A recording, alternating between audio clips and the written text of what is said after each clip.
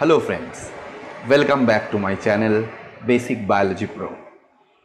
आज আমরা basic বায়োলজিতে biology as a career হিসেবে যারা নিয়েছে সেই বিষয়ে একটু আলোচনা করব। অর্থাৎ যারা বায়োলজিকে নিজের কেরিয়ার হিসেবে গড়ে তুলতে চায়, বিভিন্ন স্ট্রিম রয়েছে বায়োলজির, জুলজি, বটানি, ফিজিওলজি, মাইক্রোবায়োলজি, বায়োটেকনোলজি, এরকম বিভিন্ন ফিল্ড আছে। তো সেখানে বায়োলজিকে যারা কেরিয়ার হিসেবে আফটার 11-12 এর পরে গ্র্যাজুয়েশন লেভেলে বায়োলজি পড়ছে অথবা পোস্ট গ্র্যাজুয়েশন লেভেলে বায়োলজির বিভিন্ন স্ট্রিম নিয়ে পড়াশোনা করছে, তারা বায়োলজি থেকে কোথায় কোথায় যেতে পারে, তাদের কেরিয়ার অপশানসগুলো কী আছে। তো আজকে আমাদের ডিসকাশন কিন্তু সেই কেরিয়ার অপশানসগুলো নিয়ে। তো আজকে আমি বেসিক্যালি একটা প্রফেশন নিয়ে ডিসকাস করব এবং আগামী দিনে তোমরা যদি ভিডিওগুলো কন্টিনিউ দেখো তাহলে একটা একটা করে প্রফেশন নিয়ে বায়োলজির ডিটেল ডিসকাশন হবে। তো আজকে আমরা যেটা নিয়ে ডিসকাস করব সেটা হলো টিচিং প্রফেশন। অর্থাৎ যে সমস্ত স্টুডেন্টরা তাদের নিজেদের কেরিয়ারকে as a assistant school teacher হিসেবে তৈরি করতে চায়, সেটা বেঙ্গলি মিডিয়াম অথবা ইংলিশ মিডিয়াম, যে কোনো একটা মিডিয়ামেই হতে পারে, বা দুটো মিডিয়ামের ক্ষেত্রেই নিজেকে তৈরি করতে চায়, তো তাদের ক্ষেত্রে কি কি করতে হবে, তাদের কি কি জানার দরকার আছে এবং তারা তাদের একাডেমিক কেরিয়ারটাকে কিভাবে সাজাতে পারে যাতে তারা এই প্রফেশনটাতে খুব ভালোভাবে পৌঁছতে পারে।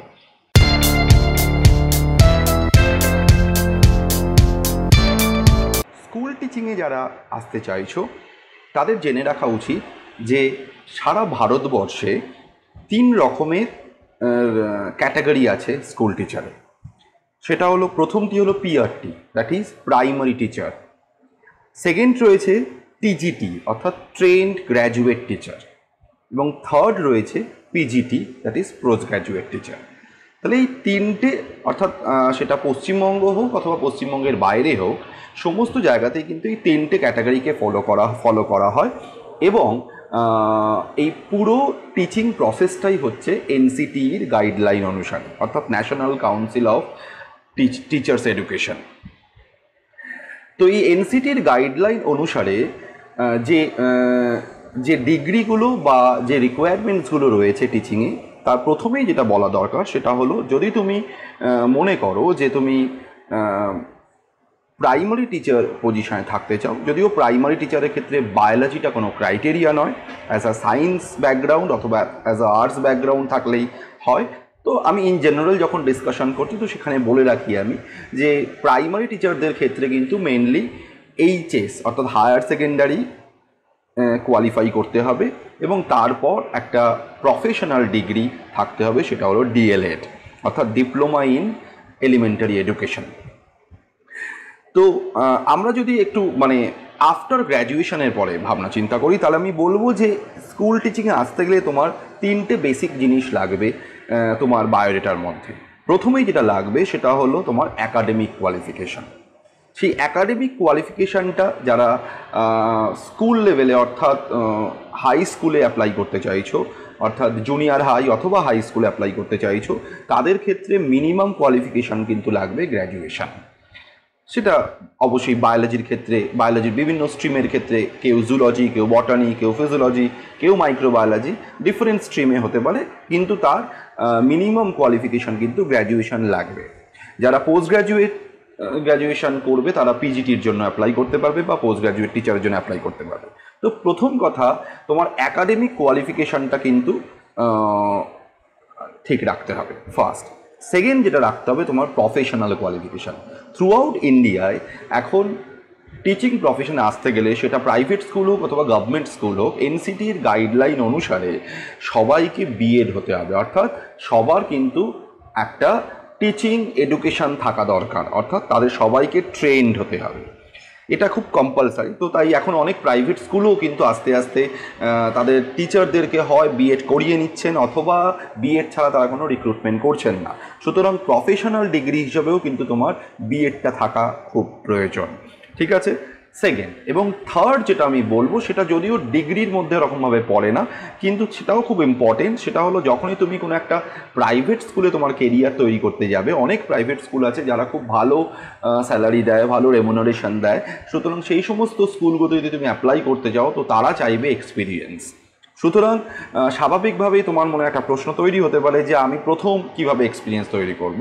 অবশ্যই তাদের কথা আমি বলছি না, অর্থাৎ যারা এই টিচিং প্রফেশনে নিজের কেরিয়ার তৈরি করতে চাইছে, প্রাইভেট স্কুলগুলোতে বা সিবিএসসি বা আইসিএসসি স্কুলগুলোতে যারা নিজেদের কেরিয়ার তৈরি করতে চাইছে, যারা ইংলিশ মিডিয়াম ব্যাকগ্রাউন্ড থেকে আসা, তাদের ক্ষেত্রে আমি বলবো যে তারা যদি তাদের মানে প্রথমে একটু একটা normal school I mean to say যে যেটা খুব পপুলার নয় এরকম কোনো স্কুলে নিজের কেরিয়ার শুরু করে আস্তে আস্তে সে কিন্তু নিজের কেরিয়ারটাকে বাড়াতে পারে, সে অন্য ভালো ভালো স্কুলগুলোতে অ্যাপ্লাই করতে পারে তার নিজের এক্সপিরিয়েন্সটাকে বাড়ানোর মাধ্যমে। তো সুতরাং সেক্ষেত্রে এই তিনটে জিনিস কিন্তু খুব ইম্পর্টেন্ট। ফার্স্ট হলো হচ্ছে অ্যাকাডেমিক ডিগ্রি, সেকেন্ড হচ্ছে প্রফেশনাল ডিগ্রি, এবং থার্ড হচ্ছে তোমার এক্সপিরিয়েন্স। এই তিনটে যদি তুমি তৈরি করতে পারো তোমার থ্রু আউট দি কেরিয়ার, তাহলে তুমি দেখবে যে তুমি একটা নির্দিষ্ট সময়ের পরে গিয়ে একটা ভালো প্রফেশনাল টিচার হিসেবে নিজেকে রিপ্রেজেন্ট করতে পারছো। এখন বিষয় হলো যে এই প্রাইভেট স্কুল ছাড়া যদি আমরা মনে করি যে গভর্নমেন্ট স্কুলগুলোর জন্য চিন্তা ভাবনা করি, যে আমরা সবাই একটা সিকিউরিটি চাই লাইফে, তো প্রচুর গভর্নমেন্ট স্কুল রয়েছে, সেটা বেঙ্গলি মিডিয়ামেও আছে, ইংলিশ মিডিয়ামেও ডেফিনেটলি আছে।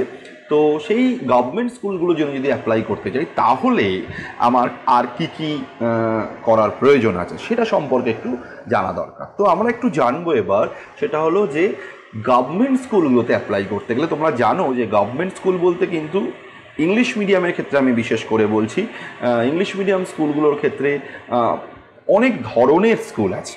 প্রথম কথা যে স্কুলটা রয়েছে সেটা হলো আমরা জানি কেন্দ্রীয় বিদ্যালয়, যেটা থ্রু আউট ইন্ডিয়াতে অনেকগুলো ব্রাঞ্চ আছে। অর্থাৎ এই কেন্দ্রীয় বিদ্যালয়েও কিন্তু প্রতি বছর একটা নাম্বার অফ টিচার রিক্রুটেড হয় বিভিন্ন সাবজেক্টে, বিভিন্ন স্ট্রিমসে। সুতরাং কেন্দ্রীয় বিদ্যালয় একটা সেন্ট্রাল গভর্নমেন্ট স্কুল, এবং definitely it's a highly সিকিউরেবল job you can say. Second যেটা বলা হচ্ছে সেটা হলো নবোদয় বিদ্যালয়, সেটাও কিন্তু একটা সেন্ট্রাল গভর্নমেন্ট ফান্ডেড স্কুল, ঠিক আছে। সারা ভারতবর্ষে প্রচুর নবোদয় স্কুলের ব্রাঞ্চ রয়েছে। থার্ড যে স্কুলটার কথা বলা হচ্ছে সেটা হলো আর্মি পাবলিক স্কুল। তোমরা হয়তো জানো না যে আর্মি পাবলিক স্কুলও কিন্তু আমাদের সারা ভারতবর্ষে প্রচুর রয়েছে। প্রায় আমার যতদূর ধারণা 167 থেকে 170 ব্রাঞ্চেস রয়েছে এই তোমার আর্মি পাবলিক স্কুলের, এবং তাদের টেস্টরি ট্রেনিং থেকে শুরু করে আপ টু 11-12, ইভেন কলেজও আছে তাদের 11-12 অবধি, তাদের কিন্তু আলাদা ব্যবস্থা রয়েছে, আলাদা স্কুল রয়েছে তার জন্য। তাই অনেকেই যারা গভর্নমেন্ট স্কুলের জন্য অ্যাপ্লাই করছে ইংলিশ মিডিয়াম ব্যাকগ্রাউন্ডে, তারা কিন্তু আর্মি পাবলিক স্কুলটাকেও দেখতে পারো। আর এক ধরনের স্কুল আছে, সেটাও হচ্ছে অনেকটা আর্মি পাবলিক স্কুলের মতো, কিন্তু তারা কিন্তু আলাদা স্কুল, যেটাকে আমরা মিলিটারি স্কুল বলি। তাদের ক্যাম্পাসের মধ্যেও এরকম অনেক স্কুল আছে, যদিও আর্মি পাবলিক স্কুল আর মিলিটারি স্কুল কিন্তু এক নয়, যদিও দুটো একই রকম মনে হয়, কিন্তু তাদের মধ্যে একটু রুলস রেগুলেশনের ডিফারেন্স রয়েছে, সেখানেও কিন্তু রিক্রুটমেন্ট হয়। তো এই সমস্ত গভর্নমেন্ট জায়গাগুলো রয়েছে যেখানে তুমি অ্যাপ্লাই করতে পারো। আর যারা বেঙ্গলি মিডিয়ামের স্টুডেন্ট রয়েছে তাদের জন্য বলবো যে definitely West Bengal is the only region যেখানে তুমি বাংলার জন্য অ্যাপ্লাই করতে পারো, এবং এখানেও কিন্তু বাংলা প্রাইভেট স্কুলও আছে, তার সংখ্যাটা খুব বেশি নয় কিন্তু আছে বাংলা প্রাইভেট স্কুল। এবং তার সাথে সাথে আমাদের West Bengal central school service commission যেটা রয়েছে, সেই West Bengal central school service commission দিয়েও কিন্তু প্রতি বছর কিছু টিচার রিক্রুটমেন্ট হয়। রিসেন্টলি বিভিন্ন কারণের জন্য, বিভিন্ন জটিলতার জন্য পরীক্ষাগুলো সাসপেন্ডেড হয়ে আছে, কিন্তু আগামী দিনে অবশ্যই এই পরীক্ষাগুলো হবে এবং প্রচুর ভ্যাকেন্সি রয়েছে থ্রু আউট ওয়েস্ট বেঙ্গল, তো সেগুলোতে রিক্রুটমেন্ট হবে। তো সুতরাং সেক্ষেত্রে ওয়েস্ট বেঙ্গল স্কুল সার্ভিসে যারা বাংলা মিডিয়ামে বাংলায় স্বচ্ছন্দ বোধ করো, তারা কিন্তু এই স্কুলগুলোতে অ্যাপ্লাই করতে পারো। আরও একটা কথা বলে রাখা দরকার, সেটা হলো যে ল্যাঙ্গুয়েজটা কিন্তু খুব ইম্পর্ট্যান্ট একটা জায়গা। যারা মনে করছো ইংলিশ মিডিয়াম স্কুলে অ্যাপ্লাই করবে, সেখানে ইংলিশ ছাড়াও কিন্তু আরও দুটো ল্যাঙ্গুয়েজ সম্পর্কে তোমাদের জেনে রাখতে হবে। প্রথম কথা হচ্ছে যে এরিয়া বা যে ডিস্ট্রিক্ট বা যে রিজিয়ন বা যে স্টেটে তুমি অ্যাপ্লাই করছো, সেই স্টেটের যে মাদার টাং সেটা সম্পর্কে জানতে হবে এবং হিন্দি জানতে হবে। ইংলিশ এবং হিন্দি কিন্তু compulsory for English medium schools. এটা কিন্তু সমস্ত জায়গাতেই। যদি তুমি ওয়েস্ট বেঙ্গলের কোনো ইংলিশ মিডিয়াম স্কুলে অ্যাপ্লাই করো তাহলে সেক্ষেত্রে ইংলিশ হিন্দির সাথে তোমাকে বাংলাটাও জানতে হবে। তুমি যদি বিহার বা অন্য কোনো স্টেটে অ্যাপ্লাই করো তাহলে সেখানে ইংলিশ এবং হিন্দিটা জানলেই হয়ে যাবে, সেখানে আর অন্য থার্ড ল্যাঙ্গুয়েজ জানার কোনো প্রয়োজন নেই। সুতরাং ল্যাঙ্গুয়েজটার জন্যও কিন্তু অনেক জায়গায় রিক্রুটমেন্ট প্রসেসে ছেলেমেয়েরা অনেকটা দূর এগিয়ে যাওয়ার পরেও কিন্তু তারা আটকে যায়। সুতরাং এটাও মাথায় রাখা দরকার আছে, যখন তুমি কোনো একটা স্কুলে অ্যাপ্লাই করছো তোমার ল্যাঙ্গুয়েজ প্রফিসিয়েন্সি বা ল্যাঙ্গুয়েজ সম্পর্কে তোমার আইডিয়া বা কতটা তুমি সাবলীল বলতে পারো সেটাও কিন্তু জেনে রাখা দরকার। নেক্সট যেটা কথা বলবো আমি সেটা হলো যে এই যে স্কুলগুলোর কথা আমরা বললাম, এই স্কুলগুলোর রিক্রুটমেন্ট প্রসেস কিন্তু একটু আলাদা। এই স্কুলগুলোতে যদি তোমাকে অ্যাপ্লাই করতে হয়, অ্যাপ্লাই করার আগে তোমাকে কিন্তু একটা এলিজিবিলিটি টেস্টকে কোয়ালিফাই করতে হবে। ঠিক যেরকমভাবে রিসার্চ বা লেকচারশিপের জন্য যাওয়ার জন্য আমাদের নেট বা সেট বা বেট, ঠিক আছে, যেটা বায়োটেকনোলজি এলিজিবিলিটি টেস্ট বলে, এই পরীক্ষাগুলো দিতে হয় যাতে তুমি সেই রিসার্চ মানে কোয়ালিফাই করতে হয়। তারপরে তুমি ইন্টারভিউ দিয়ে একটা পার্টিকুলার ল্যাবে ঢুকতে পারো বা কোনো কলেজে লেকচারশিপের জন্য ঢুকতে পারো। কিন্তু ক্রাইটেরিয়াটা হচ্ছে এটাই যে তোমাকে এগুলো কোয়ালিফাই করতে হবে। ঠিক সেরকমভাবেই যদি স্কুল টিচিংয়ে গভর্নমেন্ট স্কুলে, বিশেষ করে সেন্ট্রাল গভর্নমেন্ট ফান্ডেড স্কুলগুলোতে যেতে হয় তাহলে সেক্ষেত্রেও কিন্তু তোমাকে এই এন্ট্রান্সগুলো, যেগুলো অল ইন্ডিয়া বেসিস কিছু এন্ট্রান্স টেস্ট হয়, সেই টেস্টগুলো কিন্তু কোয়ালিফাই করতে হবে। প্রথমেই যে টেস্টটার কথা আমরা বলবো সেটা হলো CTET, central teachers eligibility test, CTET। এটাও কিন্তু সারা ভারতবর্ষ জুড়ে এই পরীক্ষাটা হয় এবং CBSE, central board of secondary education, এরা এই পরীক্ষাটাকে কন্ডাক্ট করে। মোটামুটি প্রতি বছর জুলাই মাস নাগাদ এই পরীক্ষাটা হয়। যদি একটু খোঁজ খবর রাখো, মানে এপ্রিল মে থেকে যদি একটু খোঁজ রাখো, CBSE সাইটে চলে যাবে ডিরেক্ট গিয়ে, আমি লিঙ্কগুলো দিয়ে দেবো আমার ডেসক্রিপশন বক্সের মধ্যে, সেখানেও তোমরা দেখে নিও যে CBSEর সাইটে যদি তোমরা যাও CTET-এর এন্টার ডিটেলটা তুমি কিন্তু সেখানে পেয়ে যাবে। সুতরাং CTET-টা কিন্তু তোমাকে কোয়ালিফাই করতেই হবে। এবং এখানে আরেকটা কথা আমি বলে রাখি যে CTET কোয়ালিফাই করার সাথে সাথে অনেক স্টেট তারা নিজেরা টেট কন্ডাক্ট করে, যেটাকে আমরা স্টেট টেট বলি। অর্থাৎ প্রত্যেকটা স্টেট তাদের নিজেদের মতো করে একটা টেট অর্গানাইজ করে এবং সেটাও কিন্তু NCTর গাইডলাইনে বলা আছে এবং সেটাও অ্যাকসেপ্টেড। যেমন মধ্যপ্রদেশ বা ইউপি, তারা নিজেদের মতো করে টেট কন্ডাক্ট করে। অনেকে টেটটা কন্ডাক্ট করে, অনেকে আবার আলাদা করে কোনো টেট কন্ডাক্ট না করে CTET-এ যে কোয়ালিফাইং মার্কসটা তুমি পেয়েছো, যে CTET কোয়ালিফাই করতে গেলে তোমাকে অ্যাটলিস্ট 60% মার্কস পেতে হবে। CTET নিয়ে আমি একটা সময় ডিটেল আলোচনা করবো, তার সিলেবাস আর সমস্ত কিছু নিয়ে। ভিডিওগুলো কন্টিনিউয়াসলি দেখতে থাকো, দেখবে CTET সম্পর্কেও তার ডিটেল থাকবে। তো CTET-এ অ্যাটলিস্ট 60% কোয়ালিফাইং মার্কস তোমার থাকা দরকার। এবং তুমি যদি সেই CTET-এ 60% কোয়ালিফাই মার্কস পাও তাহলে অনেক স্টেট আছে যারা নিজেরা আলাদা করে টেট কন্ডাক্ট করে না, তারা CTET-এর মার্কসটাকে অ্যাকসেপ্ট করে। যেমন দিল্লিতে যে ডেইলি সাবঅর্ডিনেট সার্ভিস যেটা রয়েছে, সেখানেও যে টিচিং পোস্টের জন্য রিক্রুটমেন্ট হয়, সেখানে কিন্তু তারা নিজেরা একটা পরীক্ষা অবশ্যই নেয়, কিন্তু তার সাথে সাথে তারা এলিজিবিলিটি ক্রাইটেরিয়া হিসেবে CTET-কে নেয়। মানে তোমাকে ফর্ম অ্যাপ্লাই করতে গেলে তোমাকে কিন্তু CTET-এর মার্কসটা ওখানে পুট করতে হবে। তো সুতরাং স্টেট টেট নেয়, যেমন ওয়েস্ট বেঙ্গল গভর্নমেন্টও নিজে তার মতো করে টেট অর্গানাইজ করে, সেই টেটও কিন্তু অনেক সময় বিভিন্ন প্রাইভেট স্কুলগুলো অ্যাকসেপ্ট করে। সুতরাং সেক্ষেত্রে এই CTET অথবা স্টেট টেট, এই একটা ব্যাপার রয়েছে যেটার জন্য তোমাকে কিন্তু কোয়ালিফাই করতে হবে, সেটা কিন্তু তোমায় কোয়ালিফাই করতে হবে।